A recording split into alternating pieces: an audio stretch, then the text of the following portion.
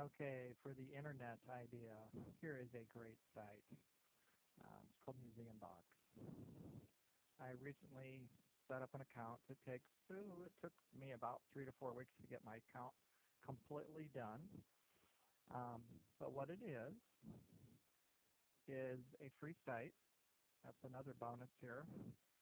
And it allows you to create a box, like a cube, and have different things on each side of it for all different types of topics you could use it for. But let me show you an example. So I'm going to go to Museum Boxes. This is one I did for Russell Boulevard. So I'm going to type in Russell.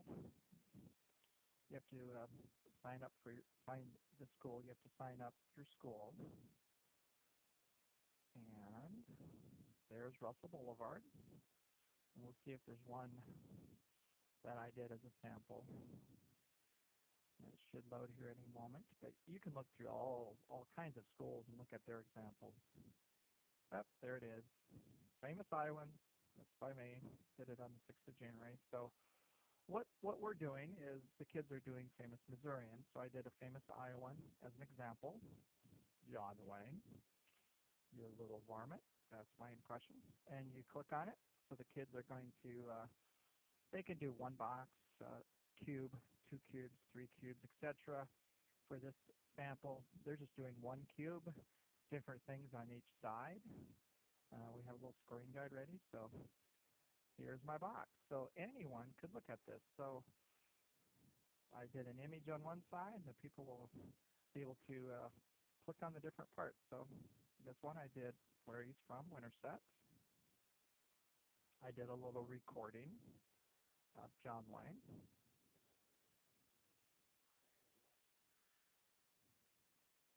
One side I have some quotes about John Wayne, and another side I have my facts that I paraphrased from different sources. And this last side, I didn't actually complete it the way I should have, but you can link Word documents or PDFs. So I linked a Word document. This is where they would cite their sources. In my example, I just linked the Word document of their sources. That isn't what the kids would actually do, but to save me a little time, I just linked any document, which happened to be the sources. We'll see if it opens up here in just a minute. And it should. And it's thinking, there it is. So you can, of course, see they would have sources cited, and they would have a list of what they used for their project. And you can also do a video on the side also.